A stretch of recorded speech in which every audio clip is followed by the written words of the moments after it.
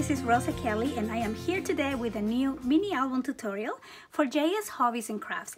Now this time I want to make a super special album for Mother's Day, and this collection is just perfect for that. So I'm going to be using the Romantic Time by Ciao, and let me just give you a quick look. I did do a haul video on this, but I just want to show you the beautiful design with the flowers and the lace. It is very romantic, but also very sweet for those special pictures that you want to give to your mom or your grandmother.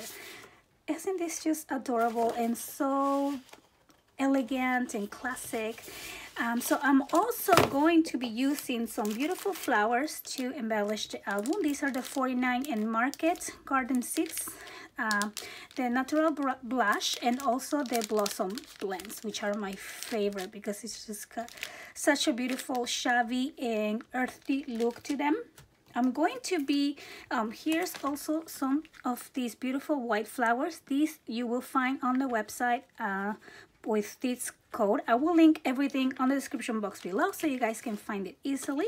I am going to be using this beautiful applique piece. Look how gorgeous. Love these. And some flat back pearls.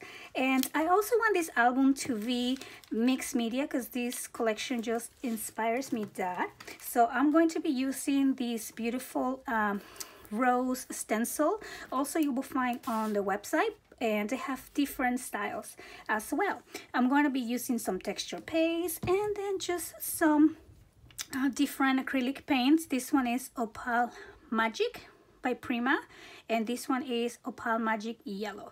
I think this one is, oh yes, so this is the pink blue and this is the yellow blue. So I'm gonna be mixing this up to give it a little bit more soft tone to that. I'm going to be using some magnets and of course some chipboard and some cardstock. So let's get started with this. We're going to start the cover with this chipboard. I'm going to cut 2 pieces of 7 by 7, which is going to be the size of my album.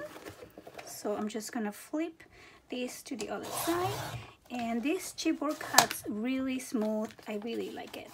So I'm gonna do again 7, and I like this size because I think it's gonna be like a cute chunky little album.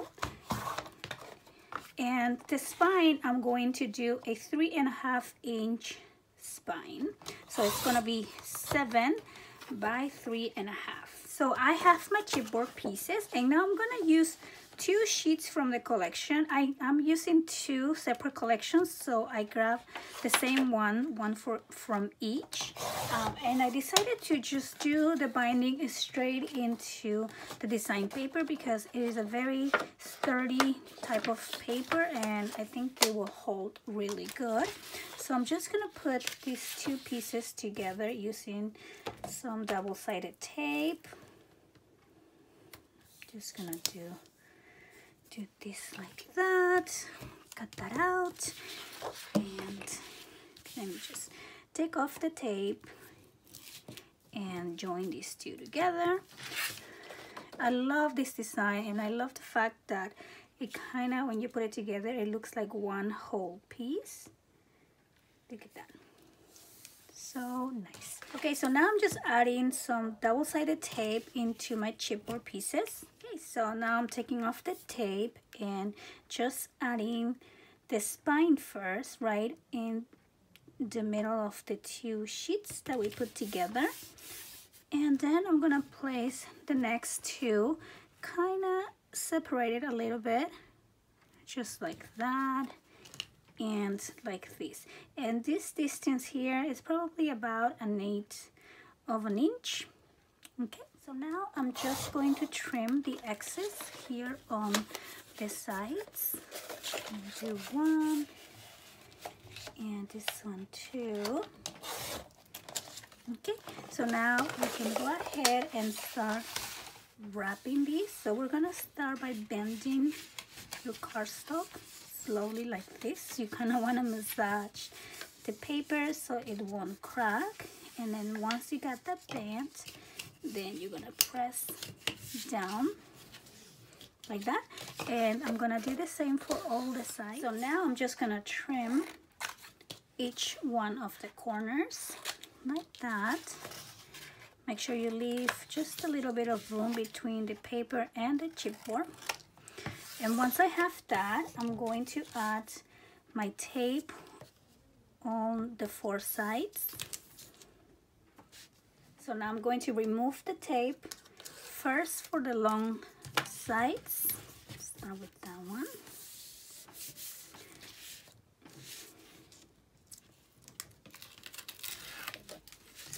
Okay, like this. And now we're gonna do the smaller size. Now before we do the smaller size, go ahead and bend it again, and then if your corners are sticking out, make sure you tag that in just with your nails like so. And now we can go ahead and take off the tape and place this down. Okay, so then I'll do the same here. Okay, so now we're just gonna mark here on the gaps to just help the paper bend easily, and we have the outside cover of our album. I love this size. Okay, so now I'm gonna grab some cards, and I'm going to need 4 pieces of 6.5 by 6.5, and we're gonna save all the extras to create our flaps. Okay, so we're gonna need 4 of that size, and we are going to need 4 of 6.5 by 7.5, and we're gonna need 4 of those as well. Now we're gonna grab the piece that measures 6.5 by 7.5, and we're going to score along the 7.5 inch at 1/2 inch and 7 inches. Okay, so you want a piece like this, and we're gonna do the same for all 4 pieces. So now we're gonna fold along the score lines these 1/2 inch pieces on both sides, and we're going to add our double-sided tape. The double-sided tape that I use measures 3/8 of an inch, and it is the perfect size because if you use the 1/2 inch tape, you have a little bit left over here. So this one is perfect. So I'm just gonna add the tape on the other side, just like this. And now I'm gonna grab the other piece that measures 6.5 by 6.5, and I'm just going to place it on top and make sure that all the corners match up. And I'm gonna peel off a corner here, take off this tape, and now I'm just gonna hold it and take off the rest of the tape. I'm gonna flip this around. I'm gonna hold the center to avoid getting any bubbles on the middle. Make sure it's nice and flat. And now we're gonna press down and take off the other tape. And now we have the first page. So we're gonna do the same for all the pages here.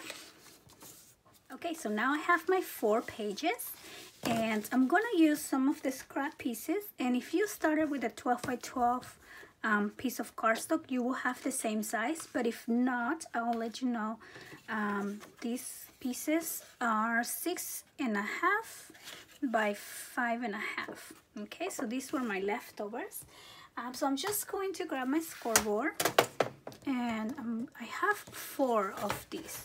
So I'm going to use these first before I cut into a new sheet of paper.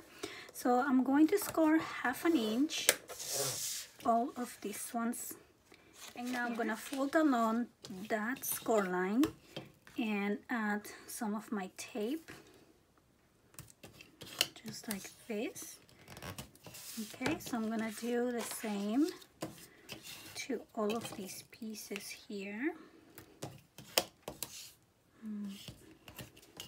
Okay, so now I'm going to start by placing these ones. I'm just gonna take off a bit of the tape here, and I'm gonna place one on the top center of my page.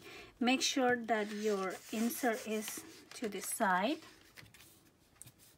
okay, or your opening. So I'm gonna do one on the top, then I'm gonna peel off the tape and do one on the bottom. Make sure that is aligned to the one on the top. Okay, and then I'm going to do one on the top again. Here we go. Okay, make sure it's aligned. Take off the rest of the tape. And now I'm going to do one more on the bottom. Just like this. Okay, so now we have some kind of waterfall that opens different ways, like so. Now let's work on the design on the back. Okay, so I'm gonna grab another piece of my scraps and I'm just gonna cut these at 7.5, and this measures 5.5. Okay, so I'm going to be making a pocket with that, and then I'm gonna grab another one, and I'm also gonna cut these well, actually I'm gonna cut these at 6.5, but I'm gonna leave it at 5.5 here.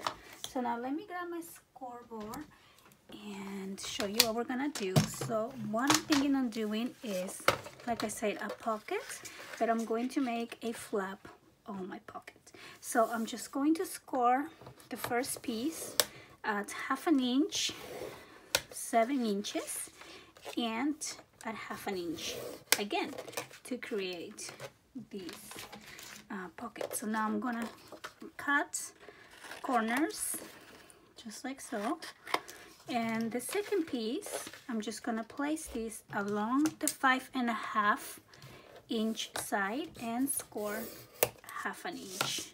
So I'm gonna bend this along the score line, and I'm going to add my double-sided tape just like so.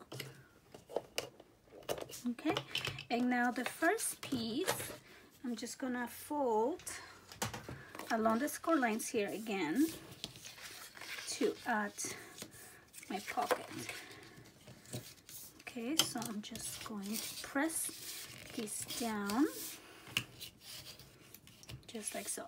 And when I add my pockets, I prefer to use my glue, and I always use the art glitter glue because it dries really fast and it does not wrap your paper.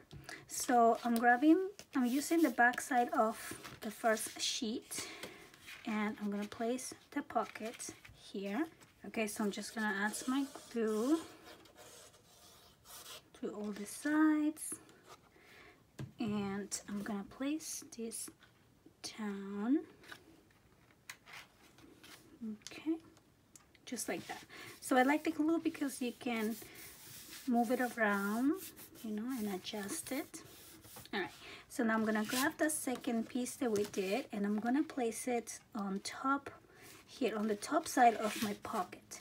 So let me just clear or take off the tape here and just align it on the top of the pocket. Okay, just like so. And now I'm just gonna hold these and take the tape off. So then these will open up like that, and this is also a pocket here. All right, so now let's move on to the next. So for the next page, I'm grabbing a new 12 by 12 sheet of paper, and I'm going to cut these at 6.5 by 7. Okay, just like that. And then this piece here, my leftover, measures 5 by 6.5, and I'm going to cut another one that will measure 6.5 by 5. Okay, so I need to trim this again.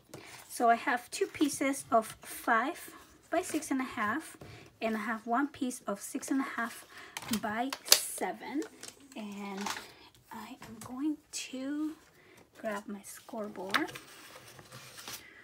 All right, so let's start with the first one, the large one. I'm just gonna place along my scoreboard at 7 inches and score 1/2 inch on that one. And the other two, I'm gonna place along the 5-inch side and just score 1/2 inch for both of these. Okay, so now we're gonna fold along the score lines and add our tape. Okay, so now I have the next page. Make sure that your opening is to the sides, and I'm going to just use the first one, peel off the tape, and I'm going to place this along the top here, just like that. Make sure that it's aligned the best you can. And now we're going to take off the tape, and we have our first opening. And now I'm going to flip this and do flaps to the side. So I'm going to start with the first one on the left, just like that, and the next one on the right. So as you can see, the page construction for this mini album is very simple, and it's going to be all about the embellishments. I'm very excited to work with some mixed media techniques for this album. Okay, so now let's work on the next. So for the next page, I'm going to go back to my scrap pieces, and I'm gonna use this long one, and this measures 12 by 5.5. So I'm going to trim this at 7.5. Okay, so this will be 5.5 by 7.5, and I'm going to score 1/2 inch along both sides of the 7.5. So I'm going to do 1/2 inch and 7, and I'm just gonna fold along the score lines and add some tape. So now I'm taking off just a bit of the tape, and I'm gonna place this on the top and center of my flap. Make sure your opening is to the side again, and we're just creating a little belly band here. So I'm just gonna remove the tape, and I'm gonna do the same on this side. So let me just remove the tape and press down, and we take that out. So now for this page, we have an insert here, a belly band, and then we're gonna decorate the front. Now for the back, I'm going to be creating a waterfall, but I'm going to wait to put my design paper, and I'm gonna be using these scrap pieces. So save your scrap pieces, and we'll work on this page later. So now let's move on to the next one. For this page, I'm also gonna be using my scrap pieces because I like using all my scraps before I cut into new sheets. So I'm going to trim these two at 6.5. Okay, so this measures 5.5. So this will be 5.5 by 6.5, and I'm also going to be using these two pieces left over there. So now I'm gonna grab my scoreboard once again, and I'm gonna start with these ones. Now this measures 5.5 by 5.5. So I'm just gonna score at 1/2 inch these two pieces, just like that. And I'm also gonna be scoring 1/2 inch the first two pieces along the 5.5 inch side. Okay, so now we have these 4 pieces that I'm going to fold along the score line and add my tape. So now I'm gonna start with the small ones, and again make sure that your openings are to the side, and I'm going to place one on the top and one on the bottom. So let's make sure these are on the center like that. Okay, and so that's the one on the top. Now for the one on the bottom, you want to make sure that it is align to the top, just like so. Now we're gonna take off this tape, and now I'm gonna open these up and place the ones on the side. So I'm gonna start with the left.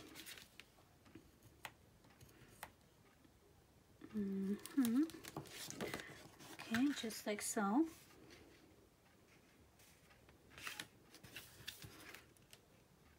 Okay, make sure it's straight, and I'm just gonna remove the tape here, and then I'll do the same for this other one. Okay, so make sure that when you place this down, it's not interfering with the bending here. Like on this one, it doesn't. See how they're kind of side to side? On this one, I might have to go on top. So to avoid any conflict, I'm just gonna trim the corners just like that. Okay, so we're just gonna do these 2 little notches just to avoid any touching from the other side. Okay, so now that I have that, I'm just gonna remove this tape. So let me open it and show you how by cutting that little piece, these two are not touching, and we can still close this down and close it like this and like so. Okay, and now let's work on the back of these. So for the back, I'm going to create a double pocket, and I'll show you how to do that the easiest way that I know. So again, I'm gonna start with my scrap piece here, and I'm gonna cut these at 7.5. All right, so now that I have that, I'm gonna cut these again at 2 inches. Okay, so now this measures 7.5 by 5.5, and now I'm gonna cut long ways 2 inches. Okay, so now I'm gonna grab these 2 pieces, and I'm gonna start with the 2-inch one, and I'm just gonna score at half and at 7. Okay, so 1/2 inch on each side, and the second one I'm going to do 1/2 inch, 7, and I'm gonna turn this around and do 1/2 inch. So this is the bottom of the pocket, and we just do that. So now I have these 2 pieces. Okay, so now I'm gonna start by folding along my score lines, just like so, and like this, and like this. Okay, so I'm gonna start with the small one, and I'm just gonna add some glue in here in my flaps, and I'm gonna place it kind of in the center, just like so. Okay, and now I'm going to do the same, just add my glue on the bottom part of the pocket.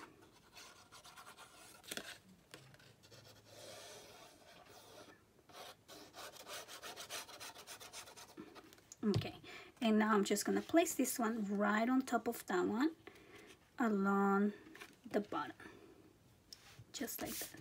So now we have an easy double pocket on this page. See that? Super easy. So I hope that you guys enjoy this first part of this tutorial. On the next part, we're gonna put all the pages into our album and do our hinges, and then we're just gonna decorate the cover and the pages. So I want to thank you so much for watching. Please don't forget to visit JS Hobbies and Crafts, where you can get all the supplies that you need to make this mini album yourself. And I want to thank you for watching. See you next time. Bye bye.